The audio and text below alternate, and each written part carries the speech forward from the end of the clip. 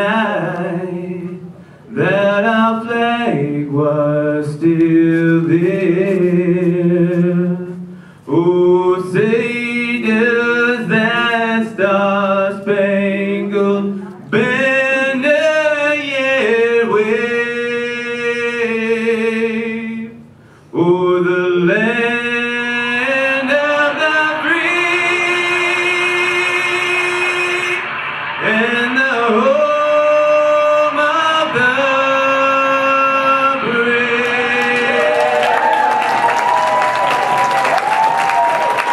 And throw out the first pitch. Ladies and gentlemen, our very own Charlie Brown.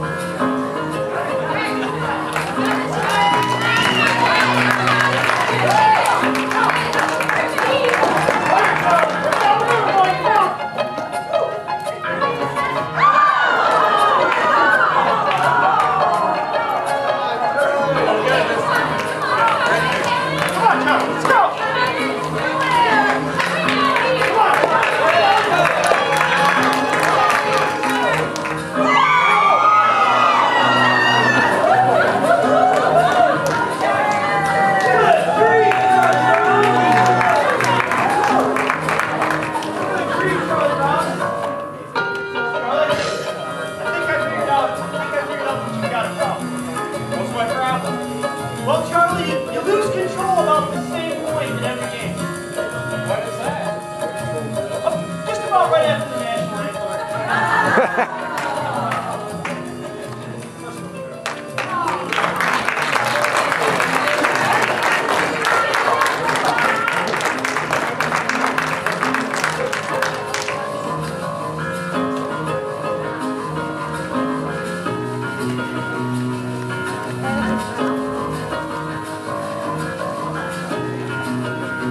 Home Run Life.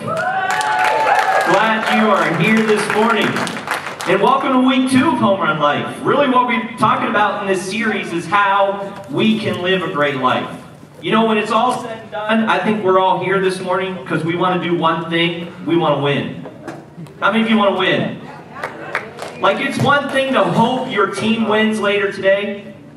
It's another thing to win in life. That's an entirely different story. And I think we're here this morning because we want to win. But understand, the way to win is we have to live life God's way. You sit at home watching videos. Yeah, they're going to attack us this morning. You guys can turn it off. There you go. Thank you. Don't you love it? You never know what to expect.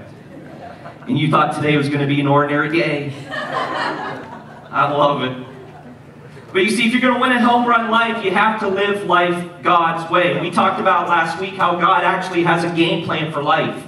And when you live life God's way, you follow the plan that He has for you and for me, we can live a home run life.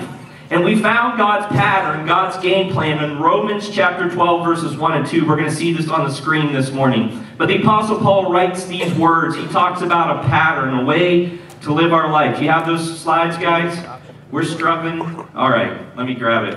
Romans chapter 12, 1 and 2. Here's what Paul says. Therefore, I urge you, brothers, in view of God's mercy, to offer your bodies as a living sacrifice, holy and pleasing to God. Notice what he says. This is your spiritual act of worship.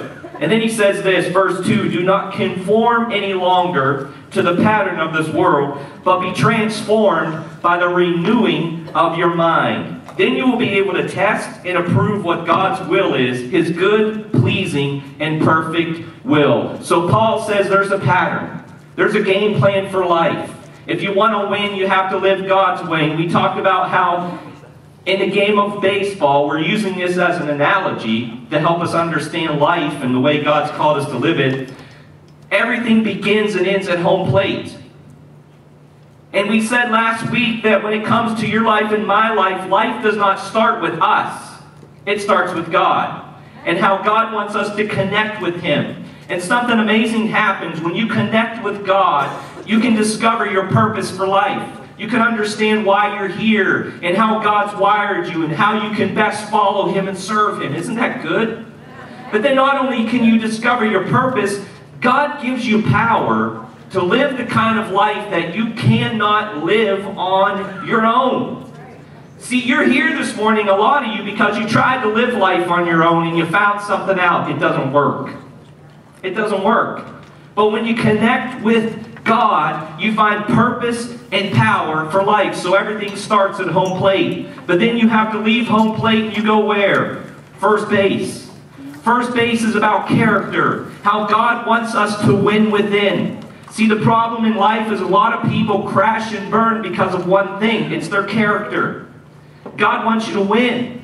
And so He's going to not necessarily change the things around you. He's going to change the things that are going on in your life. How many of you know that's often better? And so God wants to change your life. He wants to help you to win within. And then you leave first base and you go to second base. Second base is about community. How God wants us to be able to win with others.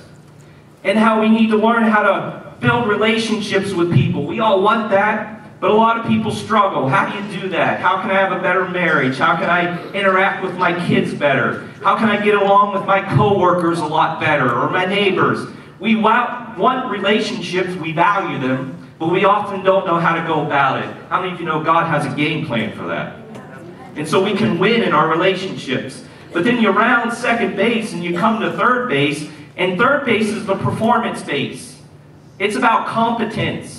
We all want to win results. We all want to see things happen in our life. How many of you want to be successful? Raise your hand. Don't lie in church. You want to be successful. There's nothing wrong with that. And so God's given us a way that we can live a kind of life that's successful and we can find significance in life. And that's the performance base. And so God has a game plan for life. He has a pattern. But just as we talk about God's pattern, how many of you know that the world also has a pattern? The world has a way that they live their life and they go about their business. And you know how the world runs the bases? They run the bases backwards. The world starts with performance. And hear me this morning, when your life is all about performance, you end up cheating all the other bases. See, if all you care about is doing more and achieving more, you're going to shortcut all the time and effort it takes to build a healthy marriage and have a good relationship with your kids. You're going to shortcut your relationships. You're going to cheat them. If all you care about is performance, you're going to cheat your character. And you're going to find yourself in situations where you can compromise. And you can make excuses for, you know what, I'm going to cut corners here and nobody will know it because all that matters is that I get ahead. You shortcut your character. And you get thrown out. And you strike out. And you don't know why. When all you care about is performance, you shortcut and you cheat your time with God. The very one that can help you live a great life. And the one that can help you live a home run life. You cheat your time with Him. And you disconnect. And then you wonder why life is frustrating and your plans aren't always going the way you want them to. Because you see, there's a pattern for living our life. And that's what we're talking about this morning. And so the real question this morning is this. It's a simple one, but I think it's a question that we're all trying to figure out. How do you get on base? I mean, if the goal is to cross home plate, you've got to get to all the bases. Did you ever think about that? How do you get on base? Because you know, in the game of baseball, did you know that 3/4 of the players get thrown out on their way to first base? That's a big percentage, isn't it? Most people, most players, they don't even make it to first base. And so how do you get on base? How do you live this life God has called you to live? Well, I'm so thankful for Jesus. Because He helps us to understand this principle of how to get on base. And it's John 15:5. Jesus talks about this. In John 15:5, we got the scripture? Familiar scripture. He says this, I'm the vine, and you are the branches. And he goes on to say this, those who remain in me and I in them will produce much fruit. And here's the key. For apart from me, you can do nothing. Apart from God, you can't live the kind of life he wants you to live. Now understand what Jesus is talking about there in John 15. He's really painting this amazing picture. And it's a picture of the kind of life he wants us to live. But he uses agriculture. And he says there's a flow to life. Did you realize that? There's a flow to life. Did you realize that's one of the reasons Jesus says there's a season for everything? There's a time to live, there's a time to die, there's a time to plant, there's time to harvest, because there's a season. There's a flow of life. But not only is there a flow of life, I think more importantly what Jesus is saying is that there's a flow of power that is available to you and me. You see, in order for a branch to bear fruit, now I know a lot of, we're getting ready to be into fall weather and all this kind of stuff. And so the harvest is really picking up right now, isn't it? People are starting to gather their plums and their apples and all those kind of things. How does the apple grow and develop? How does that tree become fruitful? It has to be connected to the vine. It has to be connected to the roots. And so when that branch is connected to the vine, there's a flow of power that flows from the vine into the branch so that the branch can be fruitful. So what does that have to do with you and me? What is Jesus talking about in John 15? Well, he's telling us our purpose and why we are here. He's saying, you're created to know God. That's what he's saying. You're created to have this relationship with God. In other words, God is the vine. And we're created to connect with him. Are you hearing me? To know him. To have this relationship with God. Because Jesus wants us to understand something. When you tap into God's power, you have the power to change. That is good. I thought I was talking to a Pentecostal church this morning. I really did. Because you can't change on yourself, by yourself. You can't change yourself. You've tried. You've gone to Barnes & Noble and got those books. You know what I'm talking about. You've looked on the internet. You've tried all these different dieting strategies and all these other kind of things. And you've discovered that you cannot change yourself. Jesus wants us to know that. And hear me, that's not a bad thing. That's not a bad thing. It's a good thing. Because what he's saying is that when you connect to God, you have access to power that can change your life. You have that access to the power of God that will help you to live a home run life. Now here's the opposite side of that though. Are you ready for this? When you disconnect from God, you go back to your old ways. When you disconnect from God, you go back to your old self. We've all done that, right? All of us have done that. And so when you disconnect from God, hear me, you go back to your old passions. You go back to your old desires. Some of you go back to your old habits and your old way of thinking. Some of us, we go back to our fear that have always tried to cripple us and hold us back. Ultimately, we go back to our sinful ways. And you know what happens to us? Sin disconnects us from God. Sin causes us to strike out. And so God says, you know what? Because I care about you, I want you to win. I want you to win. So how do you win? How do you get on base? How do you connect with God? I want to give you a couple thoughts this morning. You ready? Real quickly. One is this. You have to live for the truth. You have to live for the truth. You want to connect with God and know him, you have to live for the truth. Because let me tell you something you already know, but you may not have realized it or thought about it much. Are you ready for this? We all base our lives on truth and lies. All of us do. We base our life on what is true and what is not true.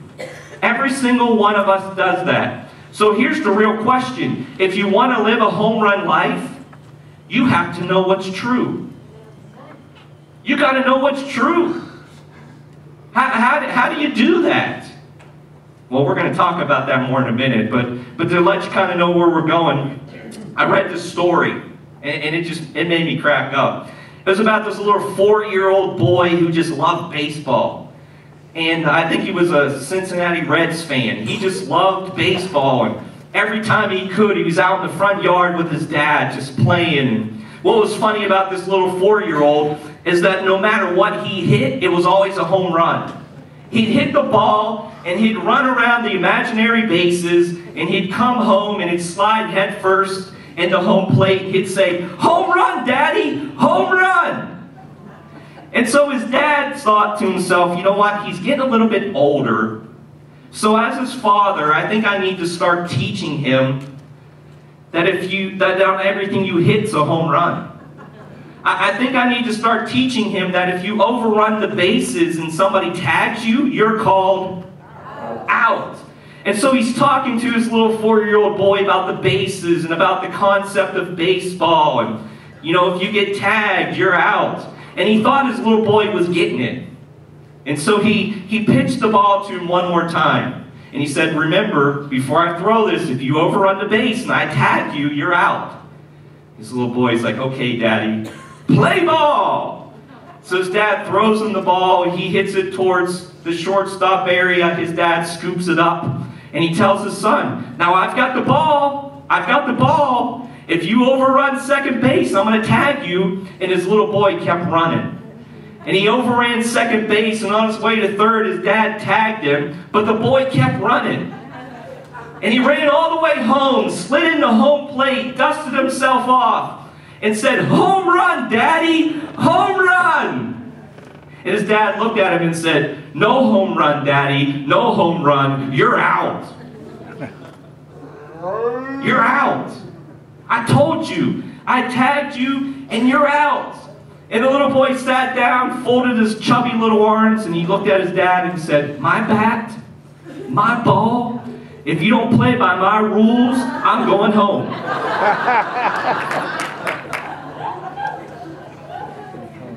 And I love that story, don't you? It's funny. But here's what's not so funny about that story, though. You and I are that little 4-year-old boy. Because you see, God has given us a way to live life. And when we don't like what God has to say, we get angry. We get upset. It's almost like we look at God and say, "You know what? Because you didn't want to do it my way, I'm leaving and I'm going home." You see, if you want to connect with God, you have to live for the truth. You've got to live for the truth. Now here's what's so cool about God's Word. Don't take my word for it, take God's word for it. 2 Timothy chapter 3, verse 16. Look at these scriptures. They are powerful. Here's what it says. All Scripture. Everybody say all. All. All Scripture. So that means Genesis through Revelation. Everything written in God's Word is from God, and it's God-breathed. And it says it is useful. Oh, this is good. It is useful for what? Teaching. You know why? Because let's be honest, we don't often know what's best for our life. We think we do. We think we've got life figured out, but none of us do. And so we all need to be taught. We all need to be teachable. And so guess what? God's Word can teach us how to live a home run life and how to connect with God. It goes on to say this: for rebuking, for correcting, and for training in righteousness. For training in righteousness. Now let me share a different version with you because I like how it says it. New Living Translation says this: all Scripture is inspired by God and is useful to teach us what is true. Get that in you. And to make us realize what is wrong in our lives. It corrects us when we are wrong, and it teaches us how to do what is right. So you know what God's word is saying there? Don't miss this. There is truth and there is error. There is right and there is wrong. There's a way to live life that pleases God and that enables you to be in His presence and ultimately to live a home run life. And there's a way to live life that will cause you to strike out and be separated from Him for eternity. And guess what? I didn't make the rules up. I didn't make that up. It was God. You know why He gave us what is right and what is wrong? It's not because He wants your life to be boring. And it's not because He wants you to feel like you have to do all these rules and follow all these regulations. It's not that God's trying to take the fun out of life. You know what God's trying to do for you and for me? He wants us to win. That is His heart. He wants you to win. He wants you to live a home run life. And because He cares about you so much, He says there is truth and there is error. You choose. You choose. You choose. But they don't all end up in the same place. So live for the truth. And you know what the second thing is? You have to plug into the vine. Plug into the vine. Now, if Jesus were using this parable today when He talked about the vine and the branches, understand who He was talking to. He was talking to people who made a living off of farming and agriculture. And so when He began to talk about the vine and the branches, I could just see them now. Their eyes perked up and they're like, oh yeah, this is good stuff. I get it. I understand it. But you know what?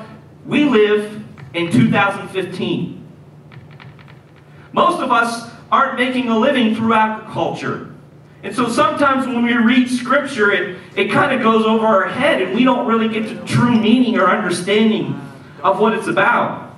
And so what's kind of funny is I think if Jesus were here today and He were teaching us about the vine and the branches, I think He would say it differently. And I think He would say it this way. I think Jesus would say, I'm the power outlet, and you're the cord. If you plug into me, you will have light. Apart from me, you will live in the dark. I think that's what Jesus would say. And I think if we're honest with ourselves, I think we would say, you know what? There are times when we feel just like that. When we feel like we're walking in the dark, where we don't have any direction and any purpose, and we don't know where we're headed in life. And maybe Jesus is saying it's because you've disconnected. Plug back into me. I'll give you light. I'll give you guidance. And I'll give you power to live a life that you can't live on your own. So plug into the vine. Because here's what you got to understand about God. His heart is to take you places that only He can take you. Did you know you can only take yourself so far? Did you know you can only lead your family so far and your kids so far? Can I at least get one amen? Amen. And so God wants to take you places that only He can take you. And I was reminded of this a couple weeks ago, maybe a month or so ago. Lila's kind of getting at this age where she'll see commercials to movies, and sometimes she's like, oh, I want to go see that movie. And so the movie that she wanted to see was Inside Out. She wanted to go see that movie. But here was the problem.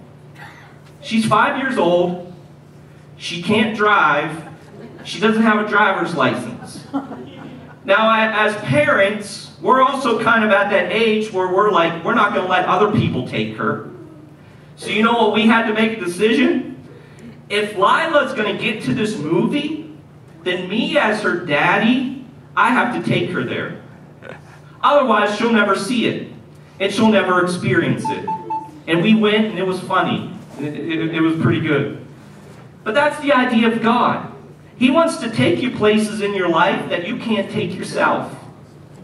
And He's given you an invitation. Because here's what you have to realize about God. He is not wrestling with the things that you are wrestling with. The things that you're wrestling with, those issues you have, those struggles you have, those temptations you have to walk back into your old life and your old ways, God's not struggling with that stuff. And so what he's saying is this: if you will let me, I will work in your life. And I will help you overcome those things in your life that only I can help you with. But you have to plug into the vine. Plug into the vine. All right, at this time, everybody up out of your seats. It's time for the 7th inning stretch. Stretch out those bones. Stretch out those muscles. And join us in singing "Take Me Out to the Ball Game."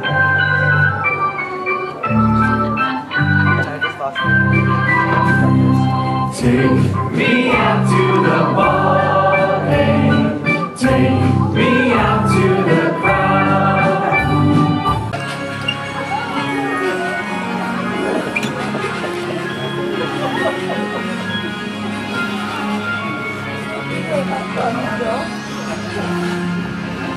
Oh man. Oh wow.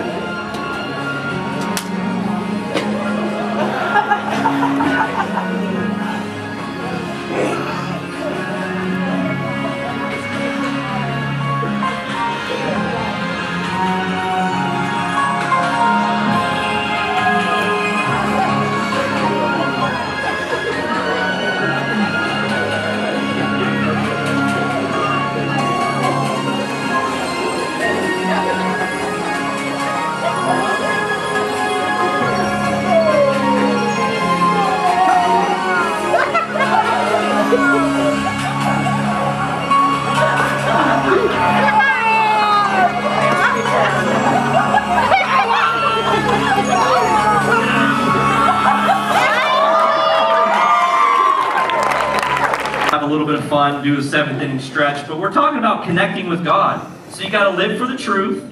You got to plug into the vine. And the last thing I want to give to you this morning, how you can win a home run life, how you can connect with God.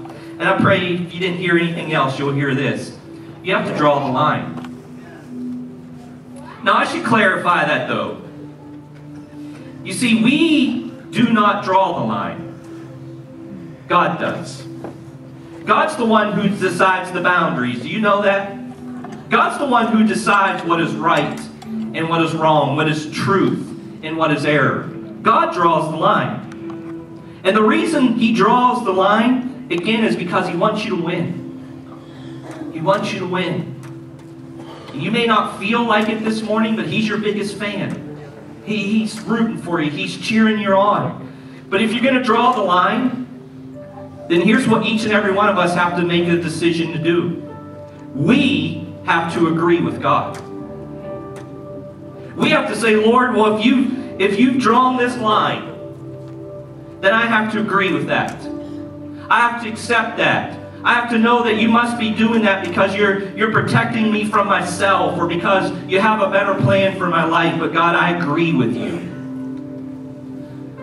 Because again, here's what happens. God is the one who draws the ground rules. We have to follow them.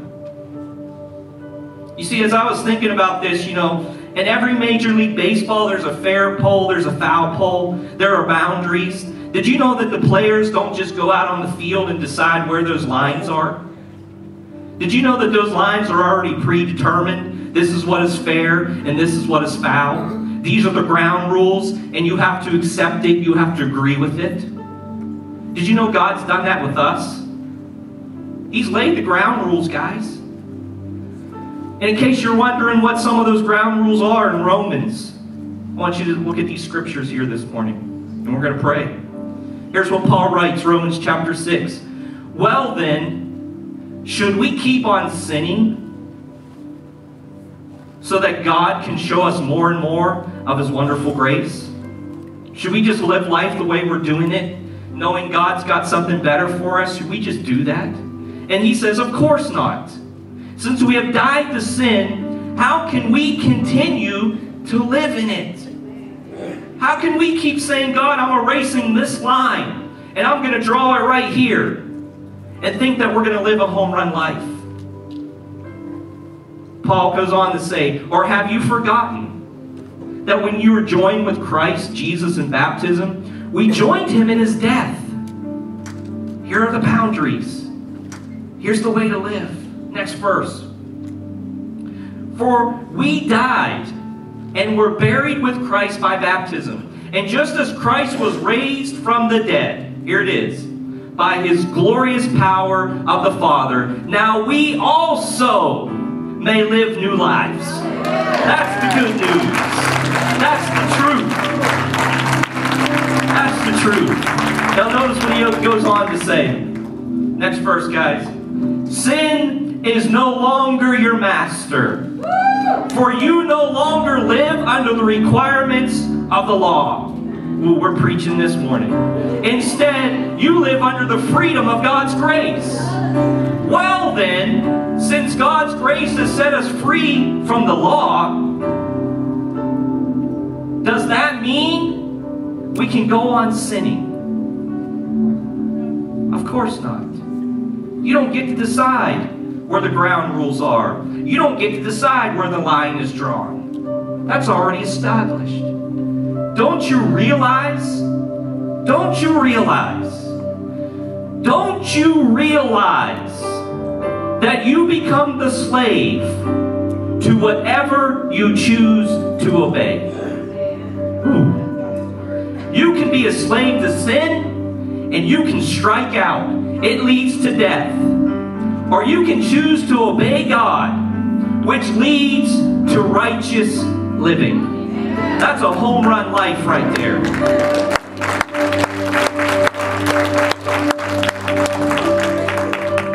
But guess what? You choose it. You choose, yes, God, I want to live a home run life, and if that's your prayer, then God says, I've drawn the line. Now, can I just talk about society just for a second? Because if I was a pastor and I didn't say something, I'd be wrong to say it. We live in a culture today that is trying its best to erase the line. We're living in a culture today that wants you to believe that God's word is outdated, that it doesn't apply to your life today, and that somehow miraculously we are so much smarter than what God had to say to us back when Scripture was written. And we wonder today why families are falling apart. We wonder today why our society is a mess. We wonder today why people don't know who they are. Are you listening to me? And it's because we have said, God, we're not going to follow your ground rules. We're going to erase the line, and we are going to live life our way. You can do that. Absolutely, that's a choice. But Scripture clearly says, you'll strike out. You'll strike out. Because you know something? As much as our culture tries to preach and teach discipline, did you know that discipline can only take you so far? Do you know you need something more than discipline if you want your life to change and if you want to be different? And God said, you know what? I'll give it to you. It's my power. With God's power in your life, you can live different. You don't have to live in your old ways. You don't have to let your desires control you and rule you. God says that with His power in your life, that sin no longer has to own you. That it no longer has to have power over your life. But we're about to get real this morning. Because I'm talking to human beings, and I'm talking to myself. We all struggle with sin. Every single one of us does. We are not a perfect church by any stretch of the imagination. And it's because God has set a standard, God has established His ground rules, and each and every one of us has a desire to do our own thing. Every one of us does. And there are things in your life this morning, you have been struggling with them since you have been a teenager. And you feel like you're getting ahead, you feel like you're making some progress, and then it keeps popping back up. And it keeps popping back up, and it keeps tripping you. I don't know what it is. Maybe it's a temper. That's what God had to deal with me this week. You can ask my wife. I tell you all the time, before I ever preach a message, I preach to myself. And God was saying, you know what, Mike, you think you're a Pastor Mike? Well, let me talk to you like Pastor Mike. You got an attitude, and you got a temper. And that's not for me. And I need to break that in your life. Will you let me? I've drawn the line. Will you accept it? Will you agree with it? And will you surrender to me? Can I tell you, this week, Lisa and I, we were praying in my office about that very same thing. Because I struggle with things just as much as you do. But here's the good news of the gospel. It does not have to rule your life. It doesn't have to rule your life. So every head bowed this morning and every eye closed. We're going to take a few minutes today to respond to God's Word. To respond to the Holy Spirit.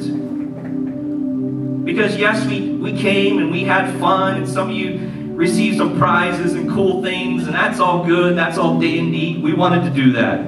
Church should be fun.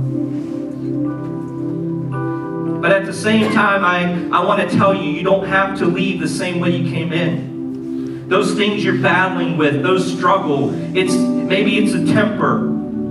Maybe some of you just lie all the time and you can't help it, and you're trying to break that. And God's saying, let me do that. Let me help you. For others of you, it could be lust. You're lusting after things. Maybe it's somebody of the opposite sex. Maybe it's just more power. You got to get that promotion in your job. Maybe it's more money. I don't know what it is, but you're chasing after all these things, and you still feel empty. And you feel disconnected, and you feel like you can't live a life that God's called you to live. That's the lie of the enemy. Because God says you can overcome. He can break that cycle of sin in your life, those things that are continually holding you back. But here it is, guys. We have to swallow our pride. We have to say, Lord, you know what? I try to hide myself from, I try to hide my real self from people, but I can't hide from you. You know me. You know me. Even now, I believe it with all my heart. God is speaking to your heart. And those thoughts that are popping up in your mind, you didn't come up with that on your own. That's God. And He's speaking to you. And He's letting you know, yes, there's an issue. There's something in your life. But it doesn't have to stay there. I can break that in your life. Will you let me? Will you let me? And so I'm going to pray this morning. Worship team is just going to continue to sing. And I'm just going to simply invite you. If you need God to do a new work in your life, if you need something in your life to be broken, if you want to leave here different than the way that you came in, I'm going to ask you to come to the front this morning. This is an altar, and it's just symbolic of saying, God, I'm sacrificing myself to you. It's no longer me that's going to live. I'm going to let you live in my life. I'm going to agree with what you have to say. And I'm going to ask you to change me. People are coming already. That's the Spirit of God. Can you give them a hand clap?